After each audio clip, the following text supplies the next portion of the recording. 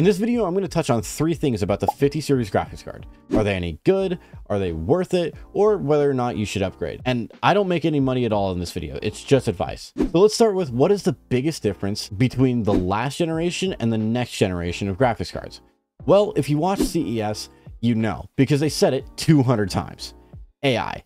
And now that you hear that, you probably just have the normal reaction. You roll your eyes and you say, oh boy, because the only part of your life that isn't AI yet is when you're wiping your ass. One of the biggest selling points of graphics cards for the last 8 years after the introduction of ray tracing with the 20 series graphics cards has been software. The most recent being upscaling using AI, also known as DLSS. Previously, DLSS was just able to render your game at a lower resolution and upscaling it using AI. But now, DLSS 4.0 and 50 series graphics cards can add frames in between those rendered frames. And it also works towards solving the issues with the earlier DLSS 2.0 and 3.0 struggled with at times, which was fidelity, which is just how clear the game looked.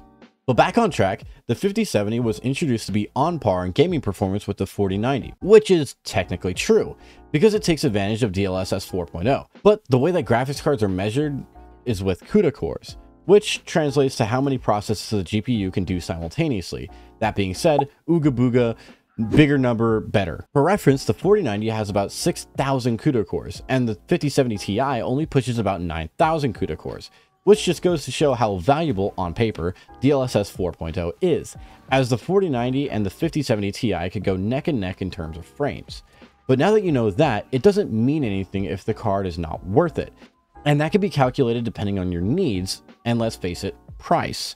Now, if you weren't paying attention to CES, the 50 series cards are seeming to debut at a more reasonable prices at the lower end. The 5070 Ti and the 5070 are going to be starting at $750 and $550, which if you're like me and struggle with big numbers, that's about 205 McDoubles. So why should you upgrade? Or why shouldn't you upgrade? I'm sure you've seen the memes. If you own a 40 series card, then the 50 series is just an $800 software upgrade. And honestly, if I owned a 4070 and up, I wouldn't upgrade.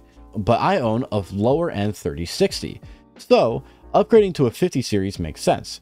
And it would be a worthwhile investment for me because I plan on using it for the next 4 years. And I'd implore you, if you're able to afford 205 McDoubles, you should also upgrade. But if you're not able to upgrade when it drops, but you still wanted a new graphics card, just watch as the cash cows start dropping their upper end 40 series cards onto Facebook Marketplace. The 50 series arrive. Now, I'm curious, what graphics card do you have? Also subscribe.